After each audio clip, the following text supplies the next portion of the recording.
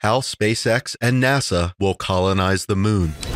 The moon has always been a source of fascination to humans since time immemorial, and humanity has since longed to reach the moon. The first successful attempt to get to the moon was made by Luna 2 of the Soviet Union on September 13, 1959, after which there were other attempted moon landings by Luna 9 and 10.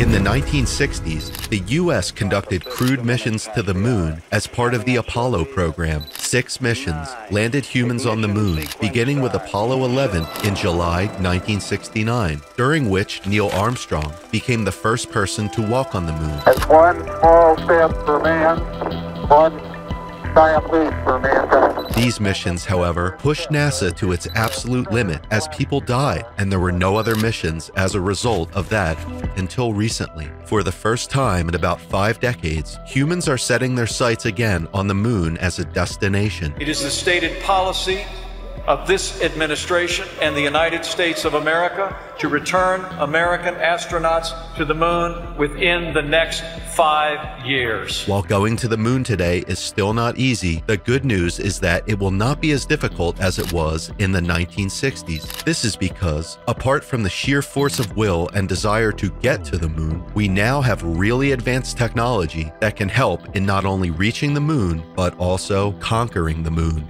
The ambition of humans has changed since the last attempt to reach the moon, from wanting to just reach the moon to wanting to reside there. Let's see how close to the goal we really are. The Artemis program is the new NASA mission to the moon and is scheduled to deliver the first astronaut to the moon in the year 2024. Its name is a recognition of Artemis, the Greek goddess of the moon.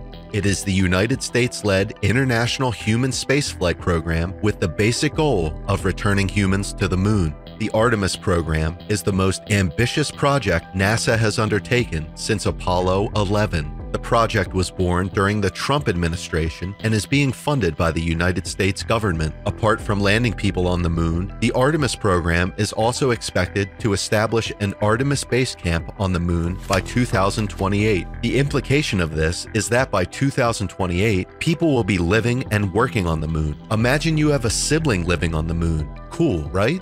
The launch vehicle to be used in this program is the Space Launch System, an American super heavy lift expendable launch vehicle that will replace the Area 1 and Area 5 launch vehicles of the canceled Constellation program of 2005. The spacecraft to be used in this program is the Orion, which consists of a crew module space capsule designed by Lockheed Martin, and the European Service Module manufactured by Airbus Defence and Space. The SLS is preferred over the SpaceX Falcon Heavy, which is considered not strong enough for the job of launching the Orion into orbit so that it can travel from the Earth to the moon and back again. The Orion spacecraft can transport up to 6 people at once, but the plan is to send 4 people at a time for a start. The first test flight for the SLS and Orion is scheduled for this month, and it is to be an uncrewed flight that will carry out a practical test of the whole system and also deliver some research satellites into each orbit. A crewed flight test is to be done in 2022 to take Orion to a lunar orbit and back again, and if everything goes as planned, in 2024, the official mission to the moon will be done. Before astronauts reach the moon's surface, they are to stop off at the Gateway, which is basically a space station that is similar to the International Space Station that will be in orbit around the moon. Gateway is an international project also, and it's being sponsored by and involves teams from NASA, Canada, Europe, and Japan. The models of the Gateway will be sent into space piece by piece over the next couple of years, and the station is designed to function autonomously and use the Canadarm version 3 to assemble itself while awaiting the crew. This means that by 2024, the crew will get to the moon to meet a ready space station, which will be a docking point for the Orion spacecraft and a staging ground for the astronauts. Only 2 out of the 4 astronauts will get to make the trip to the lunar surface, while the other 2 will stay put at the gateway. This is where SpaceX comes in, as the astronauts will need to be transported from the gateway to the lunar surface and back again. And this will be done by a SpaceX Starship vehicle, which is a modified version of the original design SpaceX has been developing with NASA to meet the needs of a human landing system for the moon. Try to think of it as more of a space Uber. The contract between NASA and SpaceX for its development is valued at $2.9 billion. The Moonlander Starship is to take off from Earth on a super heavy booster, uncrewed, and fly into the lunar orbit to await the arrival of the astronauts. The 2 people who land on the moon will remain there for 1 week to carry out experiments and explore the surface while living in the Starship. And after the week is done, they will head back to the gateway in the Starship, and everyone will return to Earth in the Orion spacecraft. The Orion will, however, not land on Earth, but release the capsule with the astronauts inside of it. Some people think that this plan is overly complicated and expensive, as unlike SpaceX craft, NASA SLS is not reusable, and after that, one journey becomes a waste.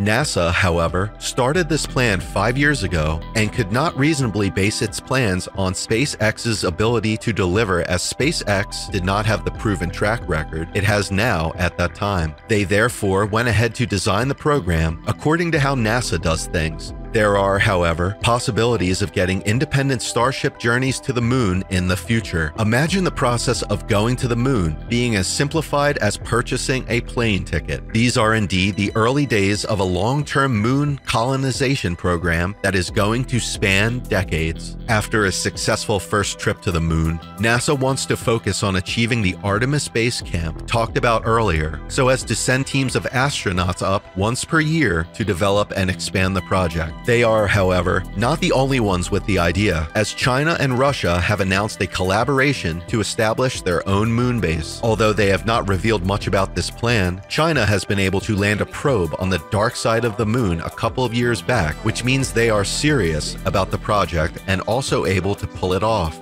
It looks like the world powers are really thinking of colonizing the moon by reaching it before others. But we have to wonder why the moon is suddenly important, as there are a lot of things we do not know about the moon, because NASA has been focused more on the process of reaching it, and upon doing so, conducting experiments to make new discoveries and learning new things about what goes on in space, and not on the politics of reaching space first. There are some reasons that have been identified as to why people might want to colonize the moon, and the most important part of them is resources. In the past, it was assumed that the moon was a big dead chunk of rock, but more studies have shown that there is more to it, and that there is a lot of very useful stuff on the moon, which opens up the possibility of mining on the moon and a whole new industry for the future. One of these resources is water, which is frozen solid in the bottom craters that are in permanent shade from the sun. The presence of water shows the presence of oxygen and hydrogen, which are very much needed if a moon-based settlement is to be established. Other resources that have been discovered on the moon are helium-3, which is very rare on Earth, but useful in the energy sector for things like nuclear fusion, and can become the power source on the moon. Also found on the moon are silicon, iron, magnesium, aluminum, manganese, and titanium. All of these are very important for developing our modern electronic devices on Earth, particularly batteries that are essential to our daily lives. So while the focus presently is about science and exploration, in the long-term arrangement, it will move to resource extraction, which is amazing but concerning due to possible abuse of this opportunity based on our history with Earth. The possibility of having access to the resources on the moon and the ensuing opportunities are perhaps why people have been thinking of colonizing the moon. That's it for the video, guys. We would like to know your thoughts on the colonization of the moon in the comment section. Also, don't forget to like the video and subscribe to Tech Bang. Stay safe, and we will see you in the next video.